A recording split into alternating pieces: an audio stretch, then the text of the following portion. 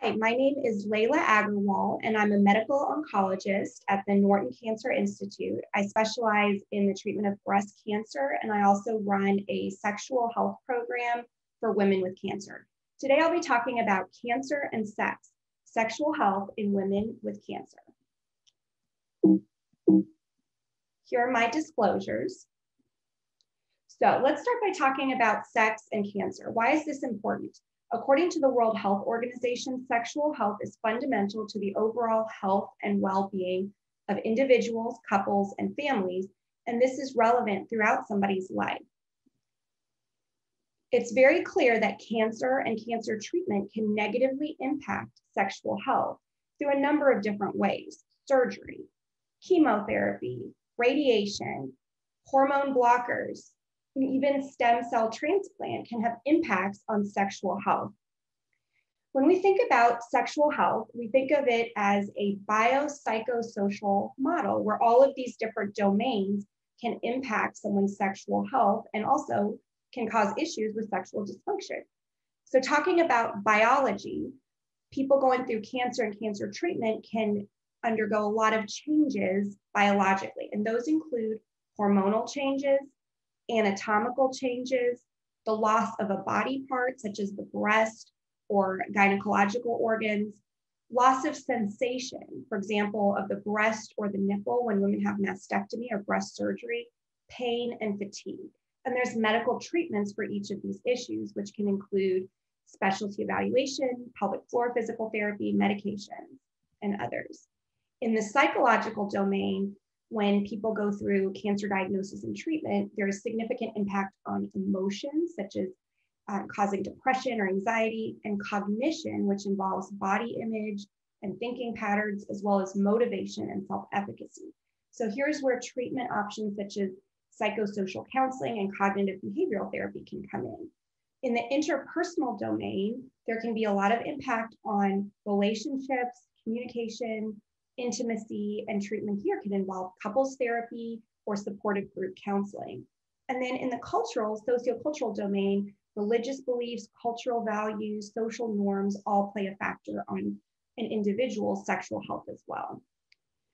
For women who undergo treatment for cancer, a lot of concerns can come up related to low estrogen symptoms. And this can come about if a premenopausal woman has gone through chemotherapy that induced early menopause, if through surgery or radiation, the ovaries are removed in somebody who still has ovarian function, or through hormone blocker pills in the treatment of breast cancer.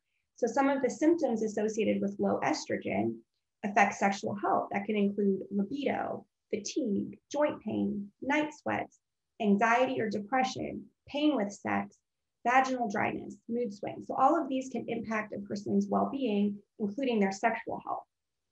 So I've invited Audrey Hepburn to come join us today, and she's wearing beautiful pearls. So she's going to share some pearls of wisdom with us. So the first one is treatment-related sexual health dysfunction is one of the most prevalent and distressing side effects of cancer treatment. How common is this? Long-term sexual health problems are seen in 50% of breast cancer patients, 65 to 90% of gynecological cancer patients, and 60% of female colorectal cancer patients.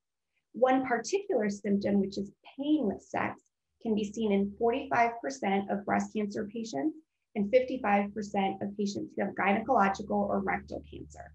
So this is very common and very distressing. There is a recent survey which was published, and it looked at 405 cancer patients. The majority were female. 87% reported that cancer treatment had impacted sexual function or desire.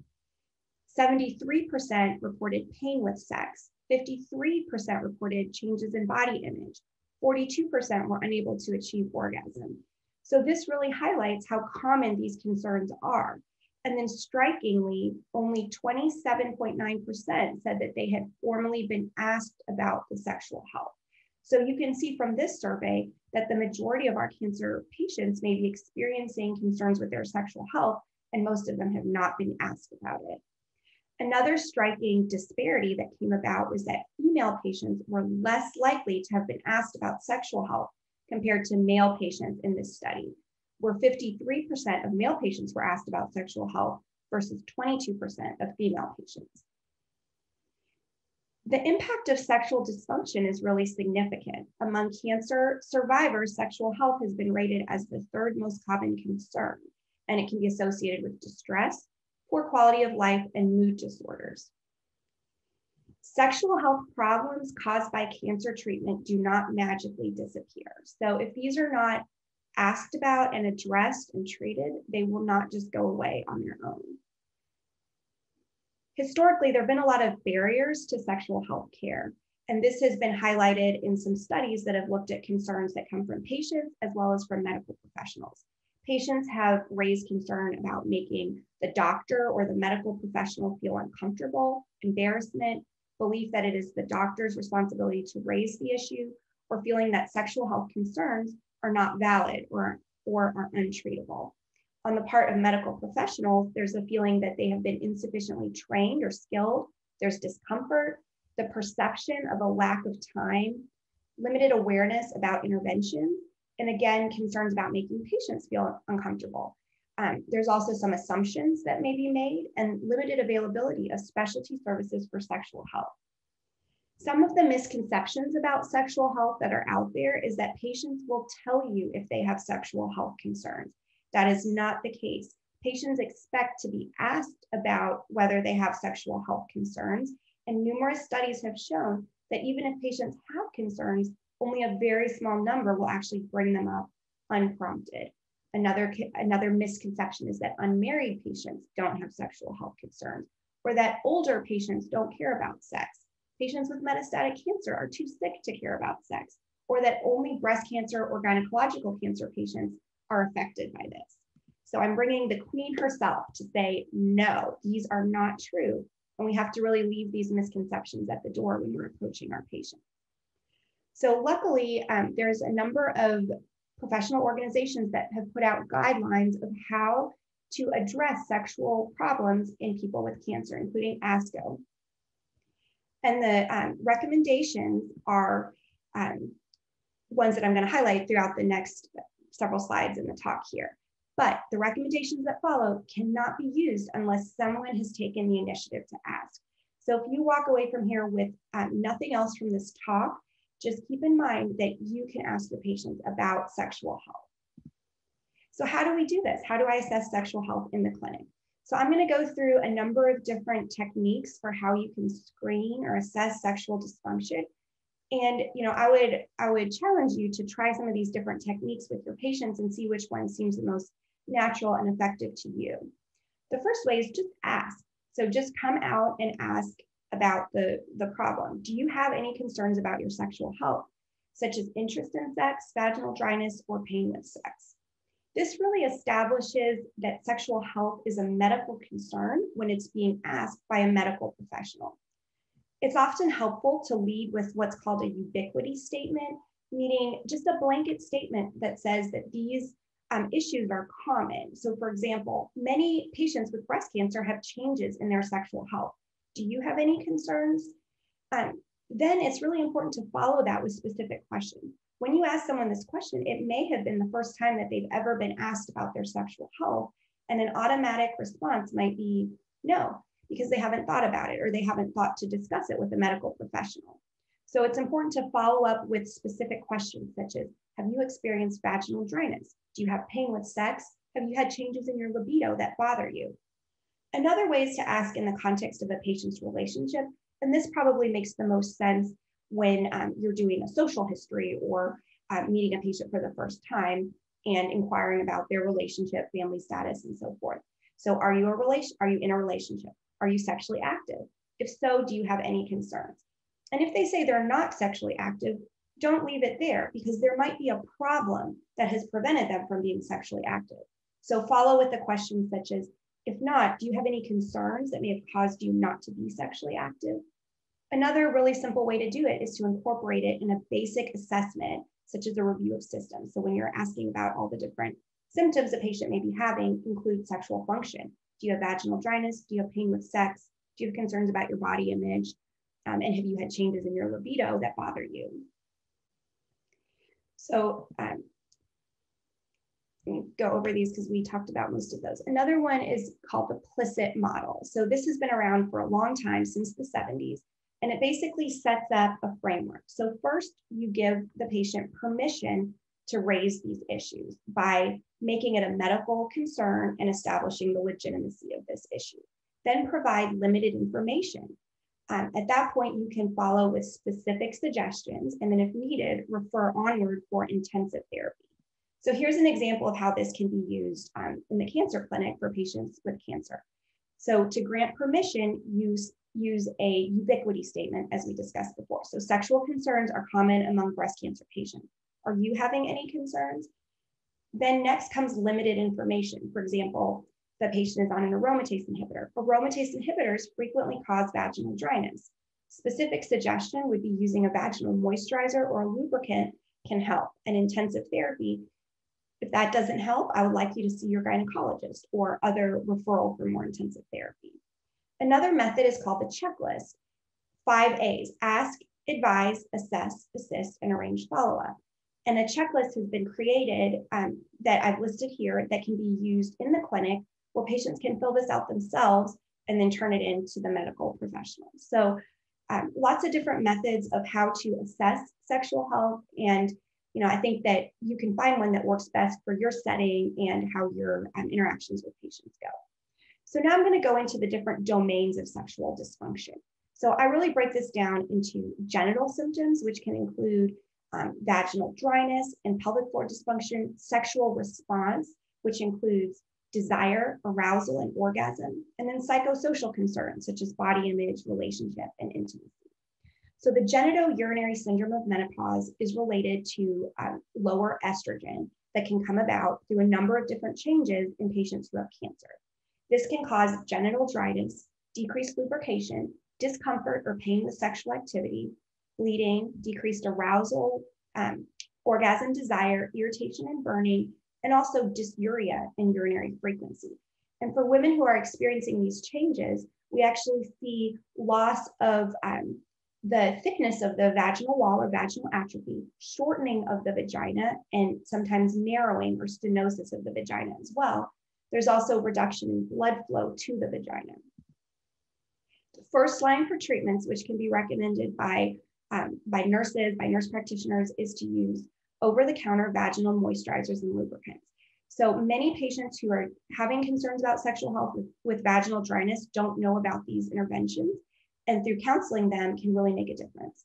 So vaginal moisturizer is something that's used on a regular basis to maintain vaginal and vulvar moisture and the health of the tissue, regardless of sexual activity. Whereas a lubricant is used to reduce friction and relieve discomfort during vaginal penetration or any kind of sexual touch. So moisturizers come in different forms. They're natural oil moisturizers that can be used, as well as commercially available over-the-counter moisturizers as well. And then different types of lubricants include water-based, silicone-based, and oil-based, and they have different properties. For example, oil-based cannot be used with condoms. If patients are using silicone sex toys, then a silicone-based lubricant should not be used. Some of them will stain the sheath, others are more sticky. Longer lasting ones are typically silicone-based or oil-based. And so a patient, depending on how they are going to utilize these, can select the most appropriate one. And then local hormones. For some patients who have cancer, use of local hormones such as vaginal estrogen is a very appropriate treatment for their genital symptoms. And here's a table of a number of different available topical hormone preparations. So one big question that everybody has is, are vaginal hormones safe in breast cancer? So I'm going to briefly go over what we know, what we don't know, and how we can counsel patients. So at this time, there's no large randomized controlled trials that establish whether there's a difference in survival or outcomes in patients who use vaginal hormones. However, there's multiple observational studies that have not shown an increased risk of breast cancer. So for example, one large study showed that patients who used vaginal estrogen, that's the vaginal ET, did not have an elevated risk of developing breast cancer. And then in the Women's Health Initiative, patients who used the topical vaginal hormones, I'm not talking about hormone replacement therapy, did not have an increased risk of breast cancer. And then there was one study that looked at patients who had a diagnosis of breast cancer and used a nested case control format, and again, did not see an increase in recurrence. So what do our large organizations have to say about it? So ASCO, in their guidelines, states that for women with hormone-positive breast cancer who are symptomatic and not responding to conservative measures, low-dose vaginal estrogen can be considered after a thorough discussion of risks and benefits.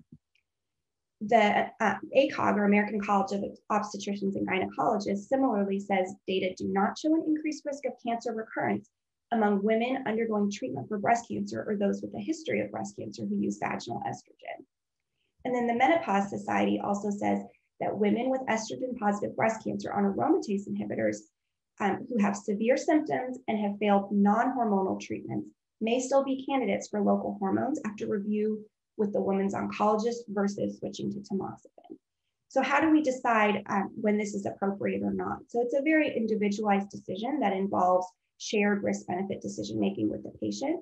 But for example, patients who are using tamoxifen, who have estrogen-negative disease, who have a lower initial risk of cancer and more severe symptoms that have not responded to non-hormonal methods may favor the use of vaginal estrogen. The bottom line is that vaginal hormones are not contraindicated in breast cancer and may be utilized for the right patient after risk-benefit discussion.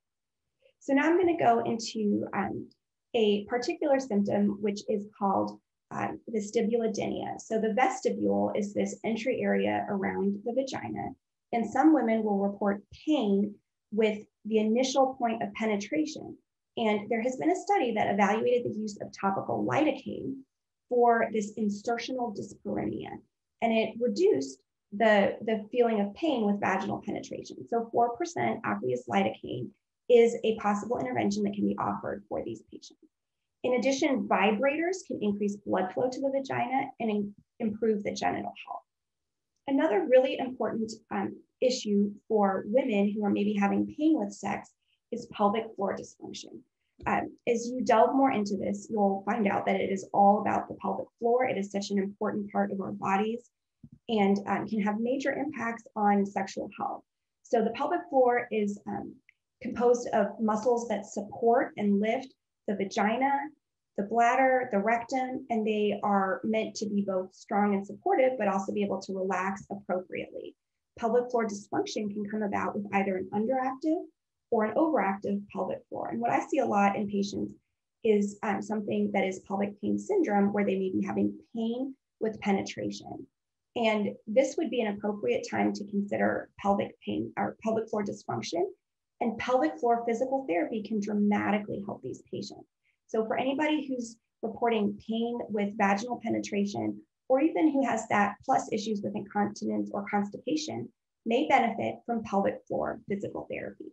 So when a patient is referred to pelvic floor physical therapy, different therapies are offered, including stretching, teaching relaxation poses, yoga, breathing, and then management of symptoms, which may involve progressive vaginal dilators or utilization of tools such as the vaginal pelvic floor wand, trigger point massage as well. Here's an image of progressive vaginal dilators, where somebody may have to start with the very smallest one available and then gradually work up to the size that's needed for comfortable penetration. Another symptom is vaginismus, which is a penetration disorder where any type of penetration can then trigger an involuntary spasm, which then feeds back to more pain. And this is something that can be treated with both pelvic floor physical therapy as well as cognitive behavioral therapy. So I'm reaching the end of the talk here. So just to discuss a little bit about the female sexual response cycle. Many patients will report concerns about the sexual response, which includes desire, arousal, and orgasm. And at this time, the recommended treatment for these issues is psychosocial counseling or referral to a sex therapist. This is not a formula, it's biological as well, and many hormones and other neurotransmitters feed into these sexual responses. And many of the medications that we commonly prescribe for people with cancer can have negative impacts on the sexual response. So it's always important to review the list of medications and see if there's any medications the patient is on that may be impacting sexual health in a negative way. And here's a chart of different antidepressants and the relative effect that they can have on sexual response. So at this point, I'm going to wrap up and let's see, just touch on one final issue, which is body image. So this is another important issue for patients who have gone through cancer and cancer treatment. It's important to know this is more than just physical appearance. This is how a person feels, involves perception, cognition, the behaviors and emotions that are related to one's body. And when people go through changes to their body they didn't ask for through cancer and cancer treatment, there can be negative impact on body image. That should be addressed through counseling. So at this point, I will pause and see if there's any questions. Thank you very much for listening to this talk.